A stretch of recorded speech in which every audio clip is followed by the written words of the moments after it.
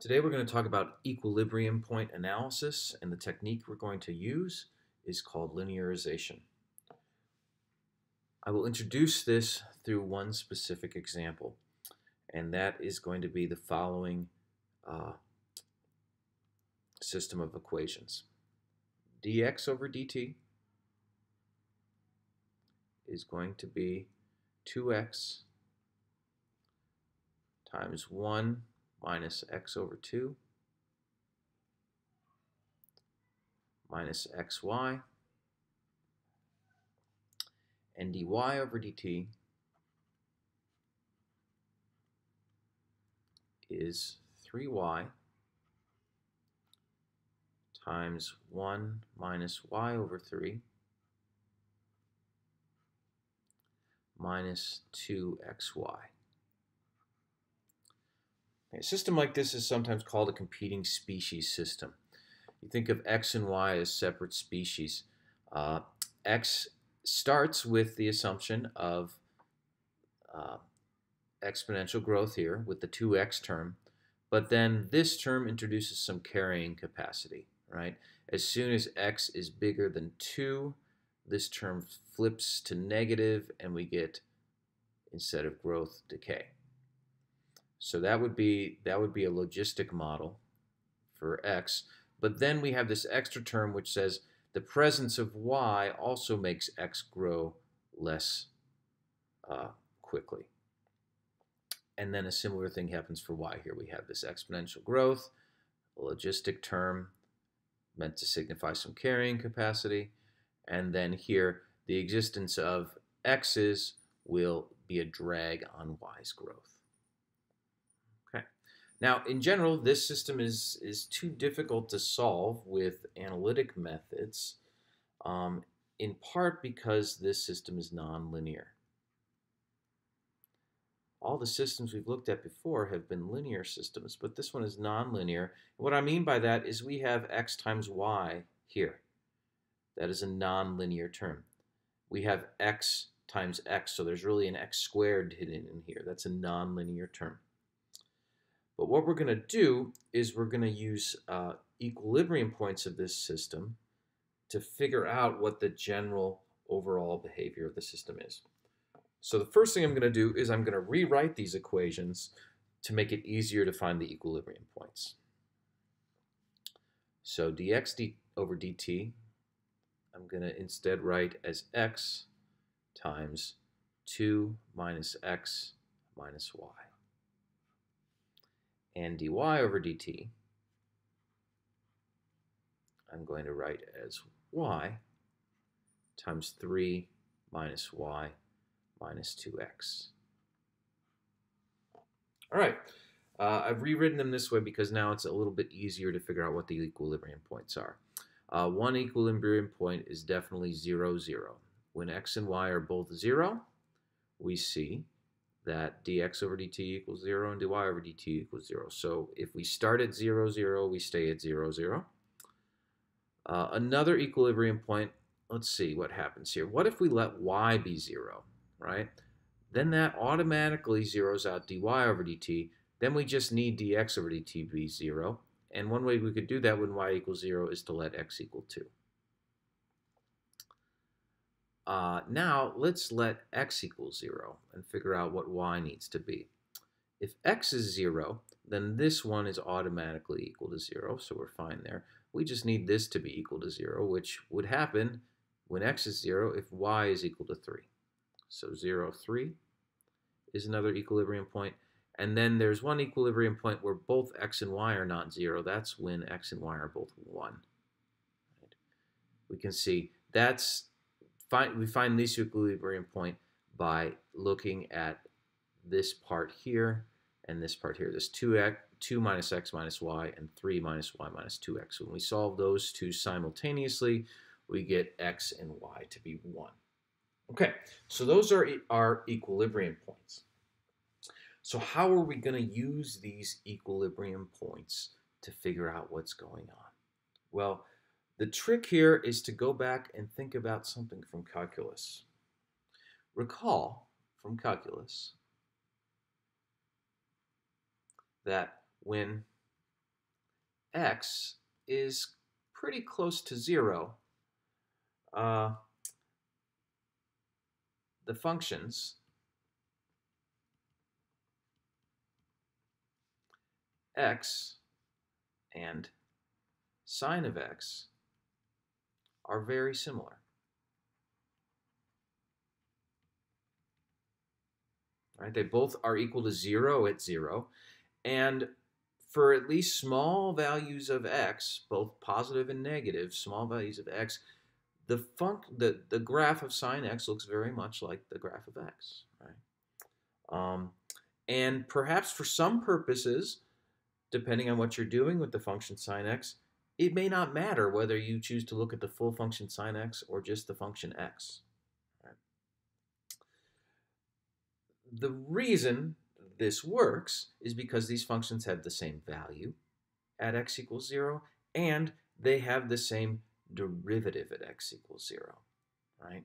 This derivative of sine x is cosine x, and cosine at 0 is 1. So both of these functions have the same derivative at 0. So that's essentially what we're going to do. We're going to use the functions that are closest to these functions at the equilibrium points, but they're not going to be nonlinear functions. They're not going to have x times x or x times y. They're just going to be purely linear functions. Okay, so let's clear the slide here and figure out how to do that.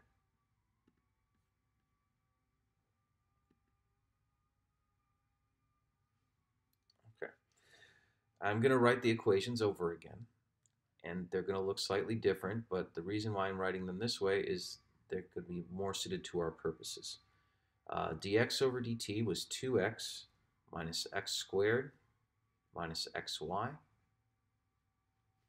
and dy over dt is 3y minus y squared minus 2xy. So this function, let's call this function f. It's a function of two variables. And the second equation, let's call that function g, which is also a function of two variables. Okay. So the question is, how do we find the functions that are linear but as close as possible to these equations here? And the secret to this, or the trick to this, is we look at something called the Jacobian matrix.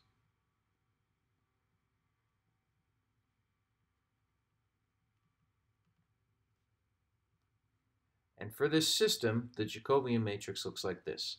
In the first term, we put the partial of f with respect to x. Second term in the first row, we put the partial of f with respect to y. The second row's first term is the partial of g with respect to x. And the second term in the second row is the partial of g with respect to y.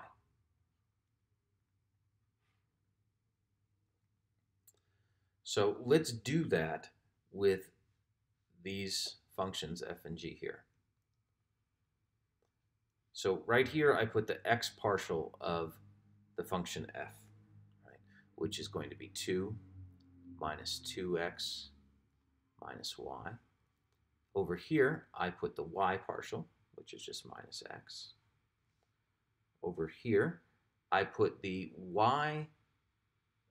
x partial of the function g, which is just negative 2y. And here I put the y partial of the function g, which is 3 minus 2y minus 2x. Okay. So now we have the Jacobian matrix. Now what we do is we calculate what the Jacobian matrix is at each of the equilibrium points. So we need 0, 0.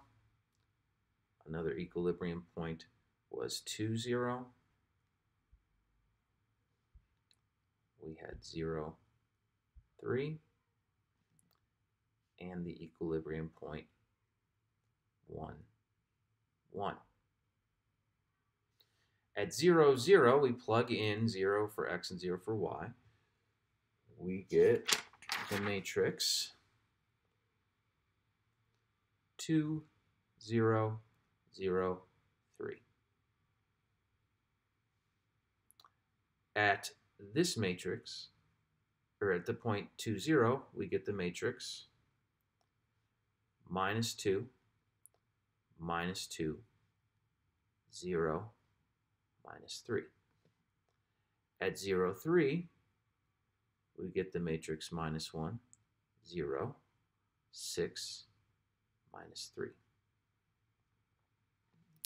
And at the point 1, 1, we get the matrix -1, -1, -2, -1. All right, great. So these are now the linearized systems at each of the equilibrium points. So these matrices are the matrices which come from the linearized system, right? And so now what we do is we take a look at each of these four matrices and we calculate what the eigenvalues are for them to figure out what's going on at each of these different equilibrium points, right? So here, it's not too hard to see these eigenvalues are 2 and 3. Here, the eigenvalues, I've calculated them. I'm not going to calculate them here. We've done that plenty of times, but I've calculated them, and they are -2 and -3. For this one, the eigenvalues are -3 and -1. And for this last one, the eigenvalues are -1 plus or minus √2. Okay, so those are our eigenvalues. But we don't need to figure out all the eigenvectors here. We can just start by saying some things right now. Okay, at 0, 0, the eigenvalues are 2 and 3, so 0, 0 is a source.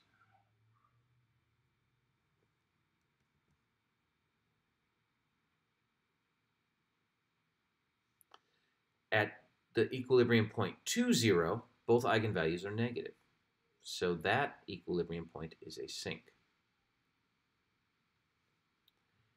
At the equilibrium point 0, 3, both eigenvalues are negative. So that is a sink as well. And here, one of these eigenvalues is positive and one of them is negative. So this is a saddle.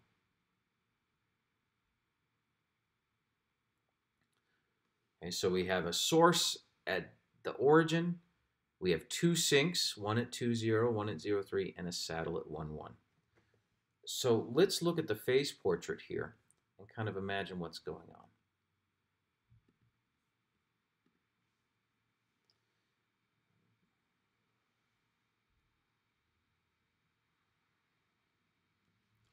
So let's see, 1, 2.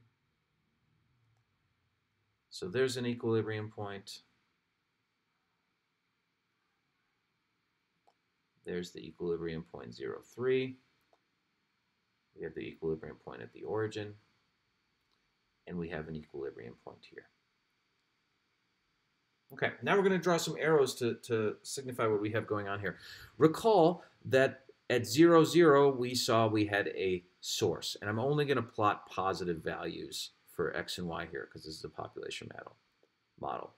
So this is a source, so all solutions are going to move away from this equilibrium point, at least for a small period of time. Here we had a sink. At 0, 3, we have a sink, so all solutions are going to move towards this sink when they're close to it, and this was a sink as well. So all solutions that are close to the point 2, 0 are going to move towards the point 2, 0 because it's a sink. The question is, what's going on at 1, 1, right? There we had a saddle. We had one eigenvalue is -1 minus √2, and the other eigenvalue is -1 plus √2. So in one direction, we're going to be pulled towards the equilibrium point. In another direction, we're going to be pushed away from the equilibrium point because this one is negative and this one is positive. So to figure out how this works, we're going to actually have to get the Eigen Vectors as well. So let me write down what the Eigen Vector is for these. So for -1 minus root 2, the Eigen Vector is 1 over root 2, 1. And for -1 plus root 2, the Eigen Vector is -1 over root 2, 1. Okay, so this is, right, 0.707 comma 1. So I'm going to draw a line that kind of has that slope. And this one has the opposite slope here.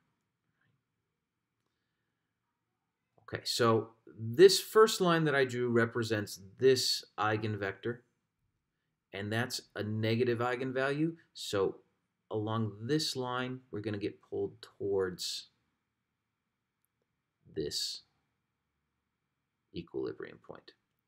But then on the other line, we have a positive eigenvalue, so we're going to be pushed away. So it's important at those saddles to figure out what directions pull towards and what directions pull away. But now that we have these arrows here, we can kind of draw in what's going to happen, right? So we're going to be pulled towards this nice little equilibrium point only along one line, but then otherwise we're getting pulled away towards these other equilibrium points.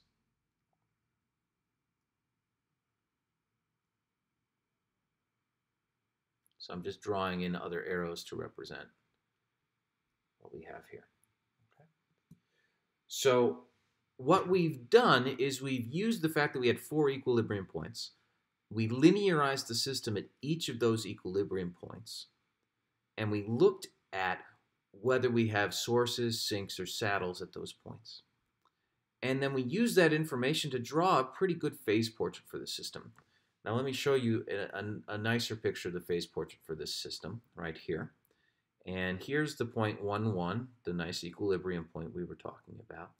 And we see that we're getting pulled towards that point along one line over here, along one line over here. But otherwise, we get pulled towards these other equilibrium points. And this picture is very reminiscent of the picture that we just drew. Okay, so what this equilibrium point analysis does, it allows us to take more difficult systems that we can't find solutions for, but kind of figure out what the phase portrait of those systems is going to look like. There's one big problem, though, with this equilibrium point analysis to be careful for. It doesn't work if one of two things happens.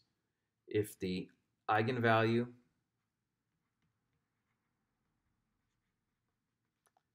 are purely imaginary.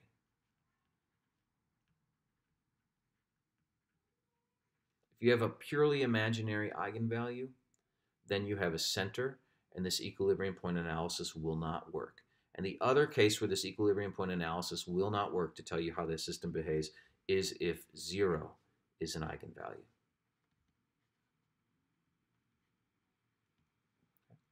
But aside from that, we can use this equilibrium point analysis, this linearization, to figure out the behavior, or the qualitative behavior of more complex systems than just linear systems.